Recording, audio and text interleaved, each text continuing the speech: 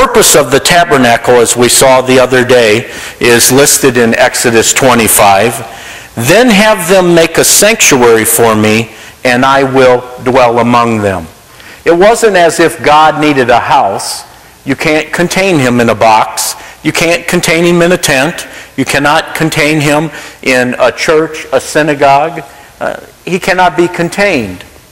But because they had spent so long in Egypt and been influenced by the language, influenced by the ways, influenced by the gods, and lost their own language and culture and their own ways over 400 years, God had to take them to a place where nothing else exists. No other influences, no other bad patterns, out to the desert, a place where he could teach them the ways, a place where he could show them how to worship. And he was very specific about the tabernacle. It was made according to a certain pattern. And he told Moses, when it's built, build it exactly as I tell you to build it. Don't put any of you in it. It is to be by my blueprint. So it was designed as a specific place for the people of God to meet God. God chose a particular spot, and he said, if this area is sanctified, if it is set apart, if it is made holy for me, and you build this tabernacle in the way that I instruct you, I will meet you there. I will meet you there. So it was a place of worship, a place of sacrifice, a place that they could meet God. It was a place that heaven touched earth. Now, this ground that was set apart, it was no different than the ground anywhere else in the desert. But this had been designated and set aside only for holy purposes. And so to make sure that everybody knew where the common ground ended, where the unholy ended, and the holy began, the tent, the tabernacle, was fenced off 75 feet wide, 150 feet long, 75 feet wide in the rear, and 150 feet in length on the other side. And it was fenced off not only with these poles that were capped off with bronze and silver, but it was a white linen fence. And remember, white symbolizes purity, and the fence was solid white. And so on the other side of the fence was all sanctified and holy ground. Was separated into 3 different compartments or 3 different spaces. Just inside the gate that we talked about on Wednesday, that whole area there was the outer court. And in the outer court, there were 2 pieces of furniture or 2 furnishings. There was the brazen altar that we will look at specifically today, and there was the brazen laver. The brazen altar was 7.5 foot square. So it's 7.5 foot long, 7.5 foot wide, and 4.5 foot tall. It would have been elevated up on ground, so there would be a space underneath to keep the fire burning continually. Remember, we learned that the first fire God lit. It was holy fire, but after that the people were to keep the fire burning continually. Every morning and every evening that fire was to be stoked. The coals from the brazen altar were taken to the golden altar, and those coals were used to ignite the incense that would be offered to God every morning and evening. So we have the outer court where the brazen altar and the brazen laver are contained. And copper, sometimes we hear it translated as brazen or brass. Brass probably did not exist then. It was copper, and copper symbolized judgment. Judgment. So there was judgment, looking at ourselves, looking at sin at the altar, and the place of cleansing with the brazen laver. Inside the holy place were 3 objects. There was the menorah, and remember the menorah burned continually, day and night. In the morning they would trim the wicks and replenish the olive oil, and in the evening they would replenish the olive oil and trim the wicks. And guess where they got the wicks from? They didn't waste this white garment, because when this white garment got soiled, it wasn't washed.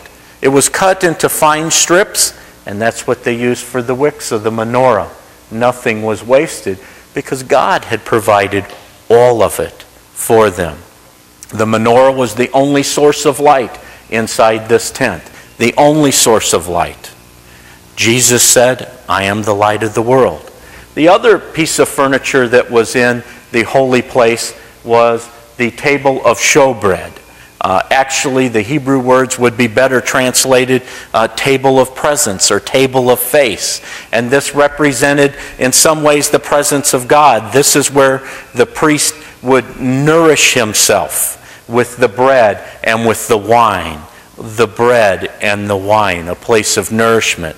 The third piece of furniture that was in the holy place was the golden altar of incense. And the golden altar of incense, like the other two pieces of furniture, was acacia wood with gold hammered over it. This symbolized the place where they would pray. This symbolized their worship. This symbolized the place of petition. And this piece of furniture was closest to the veil that separated the holy place from the Holy of Holies. The Holy of Holies was a perfect cube. It was 15 foot tall, 15 foot wide, and 15 foot deep.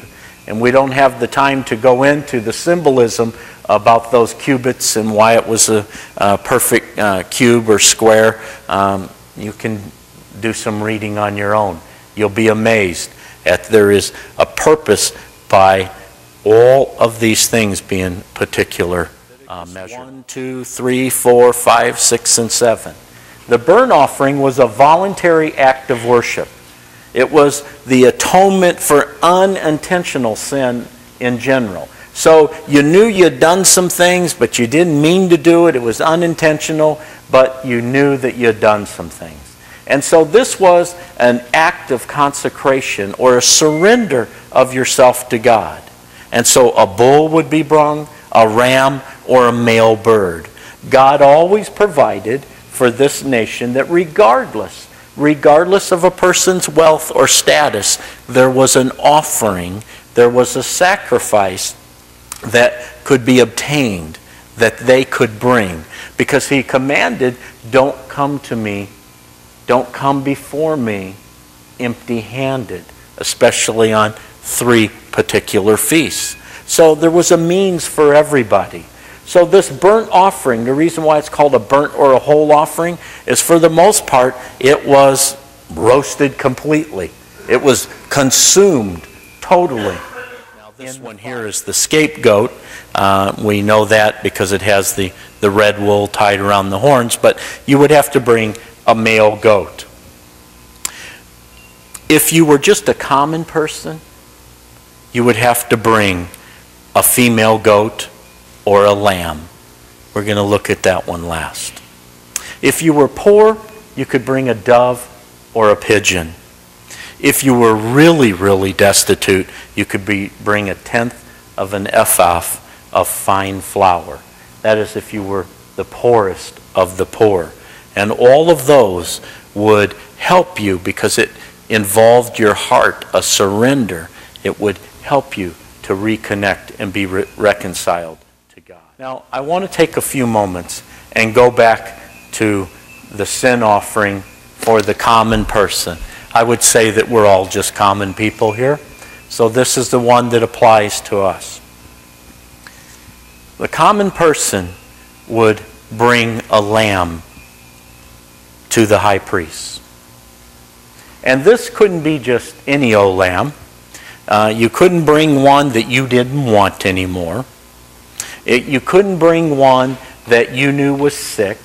You couldn't bring one that you had taken from someone else's flock. This had to be a lamb that you had raised.